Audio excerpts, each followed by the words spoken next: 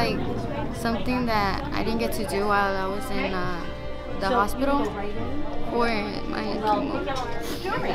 Like it means like just stuff that I could have done while I was in the hospital.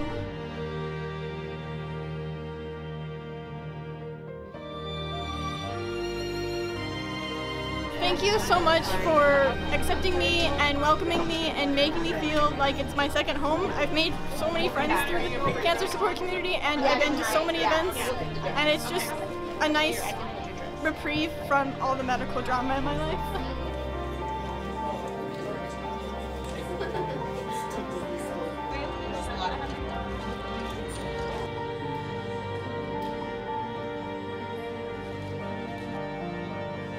I feel like it's a good thing for a lot of kids who don't really get to go out and do stuff. I'm excited for him. Yeah, I know he's a little nervous, but he's very excited to attend the prom.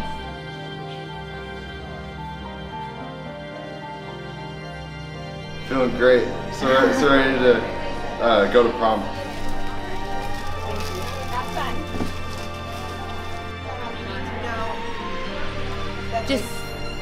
It's just wonderful. It just makes me feel happy for her that she can be normal, you know, with everybody else that has been through cancer with her. If you want to try it,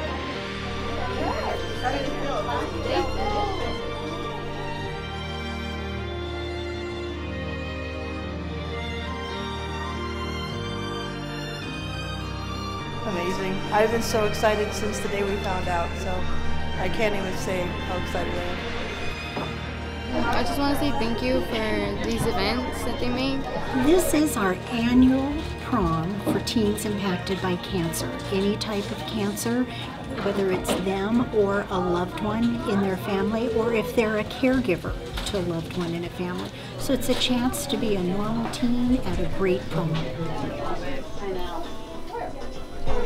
We have some volunteers helping us with some crafts and decorations for our 10th annual prom for teens impacted by cancer. So they're making some wands and some hanging decorations that are going to dress up the place for our Harry Potter themed prom. Here we are at Tony and Guy Hairdressing Academy, and all of our teens, we have about 70 here today. They're getting ready for the day, they're getting their hair done, their makeup, their nails, they're getting dressed, and shortly we'll hop on the bus and head over to Cancer Support Community Arizona for the prom itself, where we'll have a formal dinner and dancing and lots of games. It'll be a really fun time. All of our teens are impacted by cancer, so some of them are in active treatment, some of them are survivors, and some of them are caregivers of people with cancer, so their parents, grandparents, that kind of thing. And this is a space for them to be themselves and connect with one another and create community with other teens who understand what it means to be a young person going through cancer.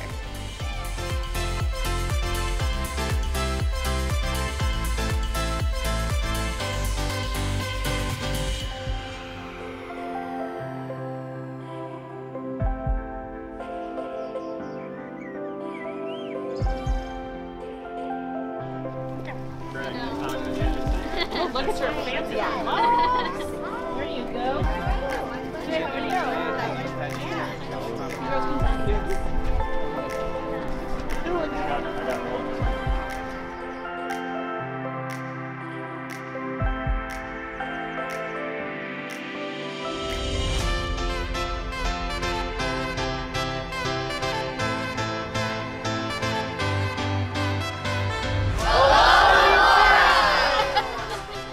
It's an honor. It's an honor. Personally, I feel so blessed to be with Cancer Support Community Arizona and to secure funding for events like this and to see that funding from others in action today.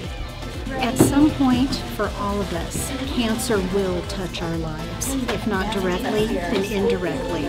So know that Cancer Support Community Arizona is here.